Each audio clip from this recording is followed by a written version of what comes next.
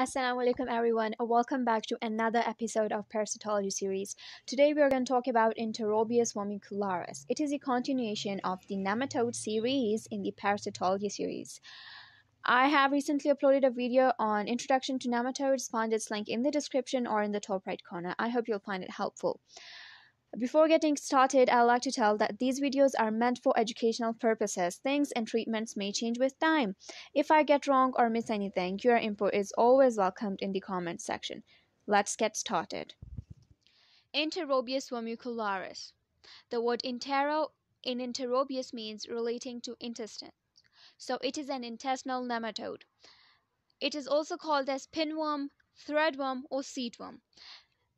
It is responsible for causing the disease oxyureasis, which is also termed as pinworm infection or enterobiasis.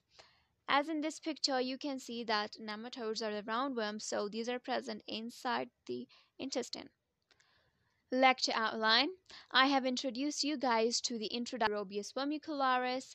Now we'll discuss its morphology, habitat and transmission, life cycle, pathogenesis and epidemiology, clinical findings, lab diagnosis, treatment, and then the prevention. Before starting to discuss what is the morphology of Enterobius vermicularis, I like to tell you that there are three developmental stages that exist in the life cycle of Enterobius vermicularis. The first one is egg, second one is larva, and third one is the adult worm. We'll discuss their morphology one by one. Let's start with the egg first. Shape.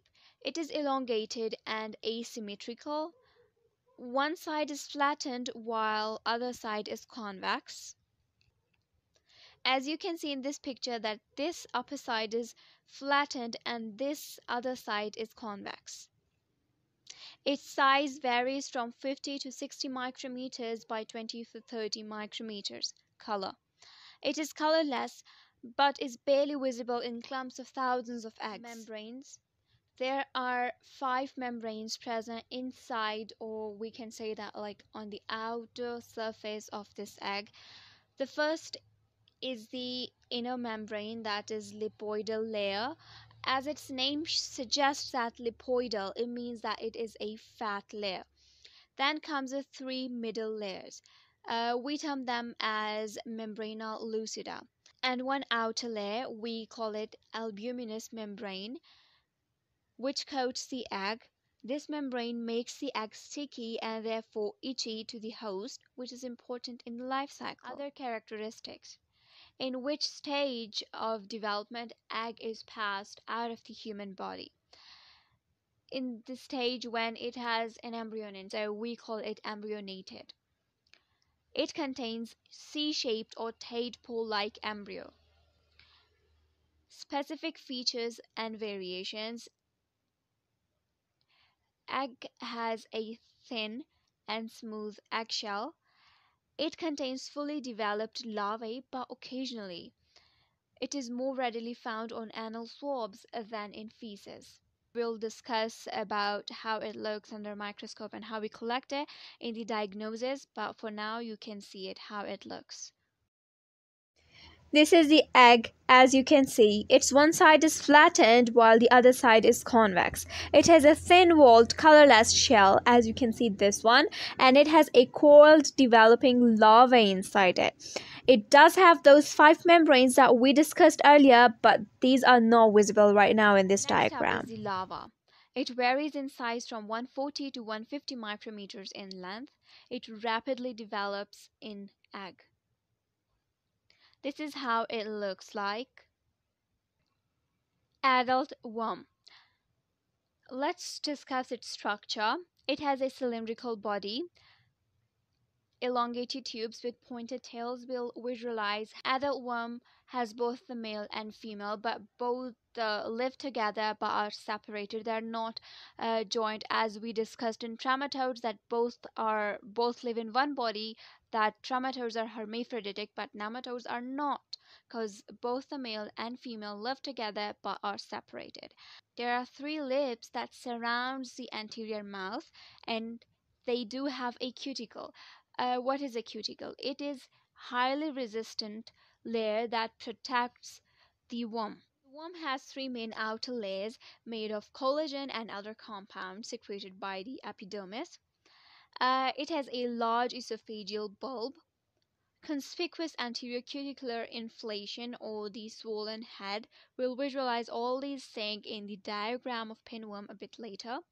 Adult males are strongly curved ventrally and are considerably small as compared to the female worm. The size of the adult male varies from 1 to 4 into 0.2 to 0.4 millimeters, and the size of female varies from 8 to 13 into 0.3 to 0.6 millimeters.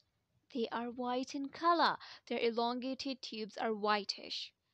This is the adult pinworm. As you can see, both the male and female are living together but are separated.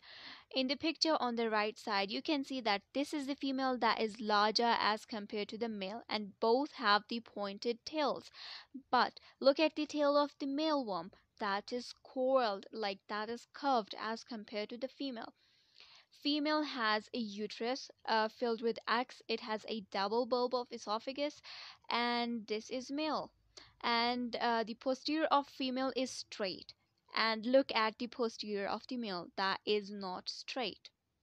Habitat, hosts. Humans are considered the only hosts for Enterobius vermicularis. The infection, the Enterobiasis, occurs only in humans, and there is no animal reservoir or vector, although occasional infections have been reported in captive chimpanzees. Transmission. Transmission occurs via fecal-oral route, but human-to-human transmission can also occur in Enterobius vermicularis infections. But infection definitely is transmitted by ingesting the womb eggs. Life cycle. It has only one stage, that is human cycle. Let's discuss it. The infection is acquired by ingesting the womb eggs. The eggs hatch in the small intestine, where the larvae differentiate into adults and migrate to the colon. The adult male and female worms live in the colon where mating occurs. At night, the female migrates from the anus and releases thousands of fertilized eggs on the perianal skin and into the environment within 6 hours, but in some places it was mentioned like within 4 to 6 hours, the eggs develop into embryonated eggs and become infectious. Reinfection can occur if they are carried to the mouth by fingers after scratching the itching skin. Diagrammatic representation of life cycle of Enterobius vermicularis. It starts here. The eggs are present on perianal folds, and the larvae in the egg start developing, like egg becomes embryonated within 4 to 6 hours. Then, when these embryonated eggs are ingested by humans, the cycle is repeated. Okay, how the cycle happens. When the embryonated eggs are ingested by humans, they travel to the small intestine where the larvae hatch out of these eggs. Then this larvae get matures into adult male and female. Both of them migrate to the colon and live there. Adults in the lumen of cecum. The gravida, the gravid female migrates to the perianal region at night and lay eggs. This egg laying process at the night causes severe itching. So patients with enterobiasis may feel itching at night. Pathogenesis. Perianal pruritus is the most prominent symptom. Pruritus is thought to be an allergic reaction to the proteins of either the adult female or the eggs. But what actually is the pruritus? Pruritus is a skin condition in which there's itchy skin which irritates the patient a lot. So patient feels to scratch the area, and the scratching predisposes to secondary bacterial infections. We can also call them superbacterial infection. Epidemiology. Enterobius is found worldwide and is most common helminth in the United States. Children younger than 12 years of age are the most commonly affected group. Clinical findings. This disease is frequently asymptomatic, but symptoms can occur. Perianal pruritus is the most common one, and it occurs especially at night, leading to excoriations and bacterial superinfection. What are excoriations? Excoriation is picking or scratching the skin so much that it can cause lesions there. Occasionally, invasion of female genital tract is present. These can be vulvulovaginitis, pelvic or peritoneal granulomas. Other symptoms like teeth grinding, enuresis, you know what's it? Incontinence of the urine, insomnia, anorexia, irritability, abdominal pain. This abdominal pain mimics the appendicitis, but actually it is not the appendicitis. But on appendectomy, these worms are found in these nematodes are found in appendix, but there's no such research that these are responsible for causing appendicitis. Lab diagnosis. Samples of feces and eggs will be required. How we collect eggs, I'm going to tell you a bit later. Microscopy will take the eggs under microscope and we will visualize them. I have shown you the egg when we were discussing the morphology and we have visualized that. How was it? Its one side was flattened, other was convex, and it has three membranes and so on and so forth. I hope you remember. Then we'll look at the adult worm. Adult worm is visible on perianal skin, anus, or in the feces. Scotch tape test or technique. This is used for collecting the sample of the eggs. We are going to discuss this technique in detail a bit later. No serologic tests are done. Scotch tape test or technique. Other names are cellophane, Scotch tape test, Graham test, or real Graham test. Its purpose is to obtain the sample of eggs. Its one side is sticky, and after collecting the sample, it is inserted or is put over the slide so we can visualize the slide under the microscope. What is the procedure of the Scotch tape test or technique? Take the piece of the Scotch tape and press it against the patient's anal opening, and we will use that sticky side. Okay, so this sticky side will pick up the pinworm eggs. After getting or collecting those eggs, tape is then stuck to a microscope slide. These eggs can be viewed under the microscope. Unlike those of other intestinal nematodes that we will be discussing in upcoming videos, these eggs are not found in the feces. The small whitish adult worms can be found in the stools or near the anus of the diapered children. Treatment. Drugs of choice. In the introduction video of nematodes, I've told you guys that bendazole is the drug of choice for intestinal nematodes. So this is the Enterobius Vermicularis and it is an intestinal nematode. So these drugs will be albendazole, mebendazole, and pyrantel pamoate. These drugs kill the adult worms in the colon but not the eggs. So retreatment in 2 weeks is suggested. A reinfection is very common. Household members should also be treated. Prevention. There are no specific means of prevention, but washing hands when preparing food and washing bed sheets, towels, diapers, and clothing to remove eggs are helpful. Alright guys, let's review everything real quick. The name of the organism is Enterobius Vermicularis. Its common name is pinworm.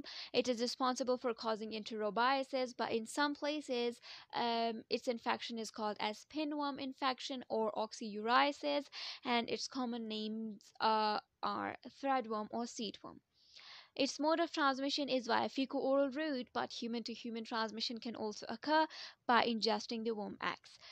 It has only humans as its host. There are no animal reservoirs.